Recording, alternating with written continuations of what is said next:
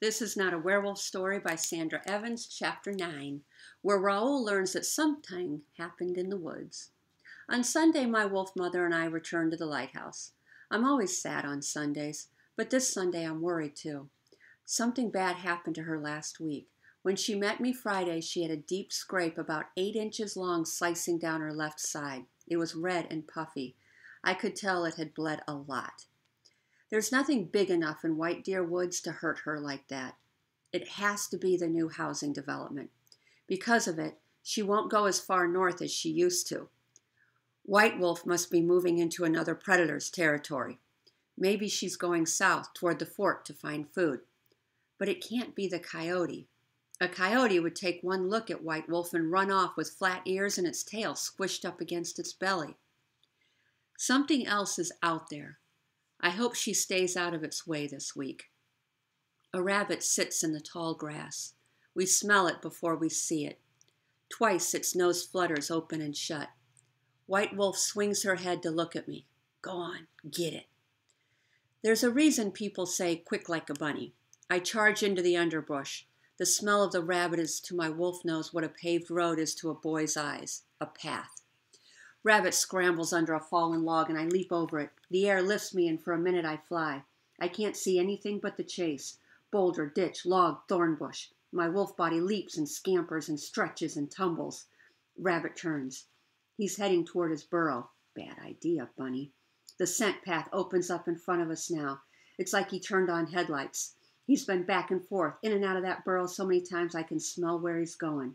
I corner him against a rock. Snap. I'm quick. Rabbit felt nothing, I promise. I carry it back to her by the nape of its neck. She makes a low growl. Eat, Raoul, eat. She used to say that to me in a funny accent. It must be a line from an old movie she liked. I bet by now we would have watched it together. I push the rabbit toward her. I'm returning to the world of refrigerators. She's recovering from an injury. She growls, but I nose the meat toward her again. I look at her, my neck straight, and my eyes speak to her. You eat. You get strong. She puts her nose against mine. Wolf kiss.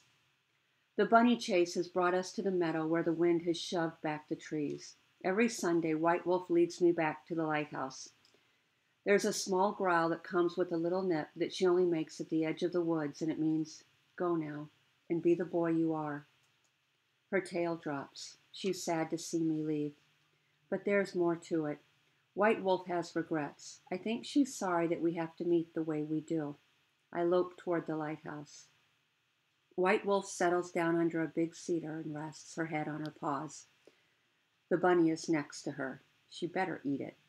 My clothes are in the stove where I left them. As I put them on, I lose my wolf face and my wolf ways. When I walk out of the lighthouse, I'm no longer my second self. I'm no longer wolf me. I'm Raoul, and the white wolf who loves me is gone. I head back toward the school. The sky is gray and a mist creeps up over the cliffs, spreading a wet and glaring light into the woods. The dean will be back by now, turning on the heat and the lights, making coffee and setting out cookies for the parents who take the time to come in. Some of the kids, like Marianne, just jump out of the car. Her parents don't even turn the engine off. They hit a button that makes the trunk pop open so that she can pull out her bags. Dean Swift always runs down to help kids whose parents do this. He puts his arm around the boy or girl and takes the bag. Sometimes I see Dean Swift look after the parents' car as it drives away, and his face looks like my insides feel. Angry and sort of like he can't believe it. What kind of grown-up is too busy to carry his kid's suitcase up the stairs? Thinking of the dean makes me feel better about going back. It'll be good to see Sparrow and hear about this weekend's disgusting casserole. His grandma throws everything she didn't eat that week into a pot for Sunday lunch. Cottage cheese, refried beans, creamed spinach, spaghetti, fish sticks. If it's in her fridge Sunday morning, it's on Sparrow's plate at noon. She calls it Dutch soup, but me and Sparrow and some of the other kids like to make up different names for it. I draw pictures until someone guesses the name. So far we have Barf Bowl, Sparrow's, Rat Bath Soup, mine, Fungus and Feces, mine, Poo Punch, Sparrow's, Dog Drool Dumplings, Dean Swift's, Calamity Casserole, Mary Ann's, and the newest one, Stomach Acid Stew, Vincent's. Maybe Mean Jack got to know Gollum. Do they pump your stomach for a mildly venomous snake bite? I'll ask the dean. Maybe Vincent pranked his stepfather so good that he moved back out. And maybe at dinner tonight, Mary Ann will sit next to me at the counter. I have a great idea. If I get there in time for drop-off, I can be the one to help her with her bag when her parents drive up. Dean Swift should be pretty easy to outrun. Then I do what I do every Sunday when I'm halfway to the lake. I sniff until I find the stinkiest stick on the forest floor. It'll keep Bobo busy all week long. I can tell by where the sun is in the sky that I'm earlier than usual, so I head toward the lake. I'm laughing over 2 new ones I thought up, Scab Surprise and Maggot Meatloaf. But when the path opens out to the lake, I stop laughing pretty quick. Tuffman is standing in front of the straw man. Was this your idea? I look at him. I remember the crazy idea I had about him on Friday afternoon, that he was one of my kind. I must be losing my marbles, as my dad would say. I think White Deer calls to people who need a second self because their first self has lost something so big it's not whole anymore. Tuffman isn't the type who loses anything. You better talk to me, weirdo. I'm not playing games. He yanks the straw man off the tree. The heavy-duty ropes I used to tie it to the trunk snap like old rubber bands. I can't believe it. The kids call me freaky strong, but the only word for Tuffman strong is superhuman. You think it's funny to steal a man's clothes? He strips the straw man. The blood pumps in my neck. I want to run. This shirt means something, he says. It means I'm a champion. He's ripping the straw man up as he talks. Kids think they're the only ones with dreams. Grown-ups have dreams too. Dreams that die, just like yours will unless you listen up and listen good. He unzips his running jacket. He's not wearing a shirt underneath. The skin of his chest is smooth and tan and muscles bump and bulge. He turns around and points to a scar on his back. It's white and raised. It looks like he has 2 spines almost. That's what happened to my dream. I was running in the woods one day, just like you. He steps toward me. One wrong move, that's all it took. He tilts his head and I see his eyes glow. They told me I'd never walk again. One wrong move in the woods, Raoul, and everything changed. And now I'm a joke to you, huh? I shake my head. Nothing about Tuffman makes me want to laugh. The scar is awful, like a thick seam of doubled over skin. Bet you think that story has nothing to do with you. It has everything to do with you. You think you get to choose what happens next. He steps toward me again. Well, you don't. Life happens to you. He's about 3 feet away. I can sense he's about to grab me. The hair on the back of my neck stands straight out. Listen, Raoul, he says. His eyes fix on me. I can't move. Here's the moral to the story. Not just my story, your story too. I was like you. I wasn't alone in the woods that day either. I was with a friend, Raoul. More than a friend. She was family. I loved her like a little sister. She did that to me. He twists around again to show me the scar. My mouth pops open. The scar has changed color. The muscles in his back twitch, and for a second I think it's a blood-red snake slithering along his spine. She broke my back. Maybe I had it coming. I'm the one that taught her to fight, that woke up the predator in her. I never thought she'd turn on me. I hate her sometimes, but I shouldn't. It's natural law. The strongest one wins. That day, she won. He zips up his jacket. What are you doing out here anyway? Is this your territory? He smiles a little like he's teasing, but his eyes glow like he's not. He shifts. I imagine the snake of a scar twisting red with his every move. I remember the wounds in his neck that Mean Jack pointed out. My skin crawls. Everything about him is awful. Raoul, he says my name again. I know better than to look in his eyes. I run.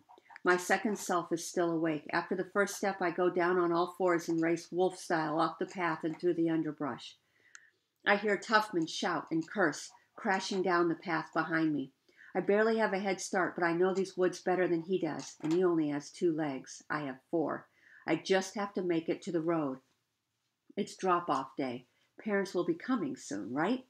Tupman wouldn't want them to see him force-feeding me that bird's nest toupee. When I get to the road, I stand upright like a boy. The woods behind me are quiet, but I know he's in there, breathing hard and watching. I brush my hands off on my jeans. I'm shaking. It's not just fear and adrenaline. It's shame. Tufman saw me run on all 4s like a wolf wearing the skin of a boy. It's like he saw me naked. But that was a choice. I chose to run like a wolf. I book it up the hill. Please let Dean Swift be there. Please let the doors be unlocked. I try the handle of the front door. I sigh with relief as it turns. Bobo comes up and puts her nose in my pocket. Give me the stinky stick. Here's a conversation, I understand. I give her the stick. She shoves her smooth head into my leg for a second. Thank you. Welcome back to the world of doggy doors, kibble, and leashes, where dogs are dogs and humans are humans. I lie down on the blue sofa in the parlor. I feel like the straw man, like everything that holds me up snapped and the stuffing got ripped out of me. What are you, sick? A voice asks. I scream a roller coaster scream. Eek!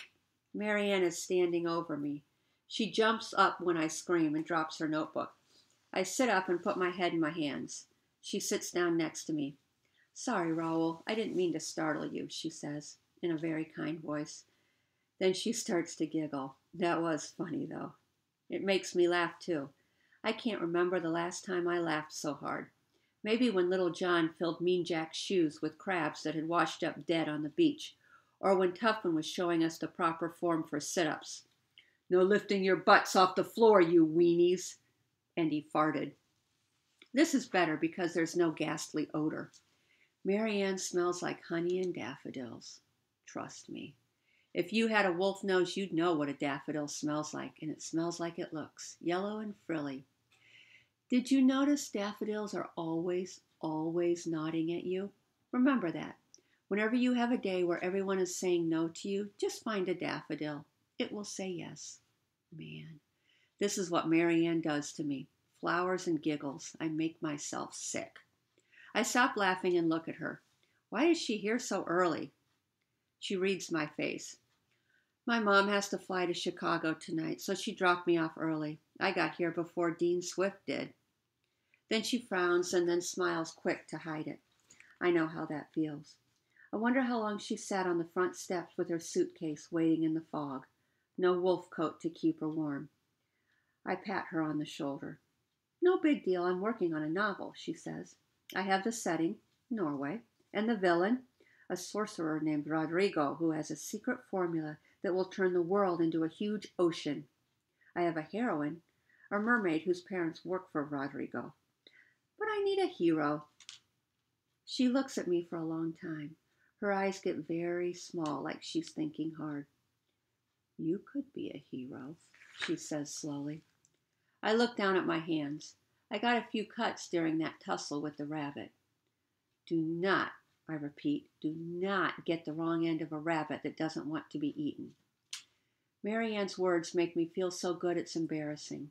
I want to float away and bury my head under a pile of blankets at the same time. Then I hear Marianne sigh. No, she says in her serious voice.